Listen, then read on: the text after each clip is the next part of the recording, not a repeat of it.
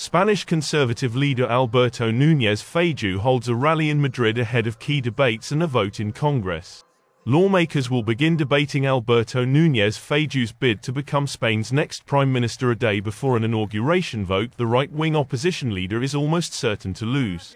Without the necessary support to obtain 176 votes in the 350-seat parliament, Feijoo is likely to use the opportunity to attack Pedro Sanchez's efforts to stay on as premier by courting a hard-line Catalan separatist party cast in the role of kingmaker. A month after Spain's inconclusive July election, King Felipe VI tasked Feijoo with forming a new government ahead of an investiture vote on September 27.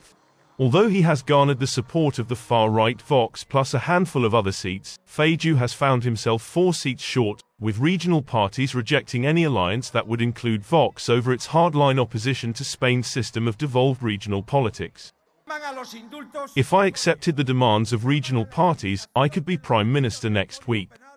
But I don't intend to give in to blackmail, Feijoo said, acknowledging he faced almost certain defeat in Wednesday's vote. I will not rule at any price. If he fails, he will then face a second vote on Friday when he will need a simple majority of more votes in favor than against. If Sanchez is unable to pass an investiture vote within 2 months of vote, Spain will face new elections.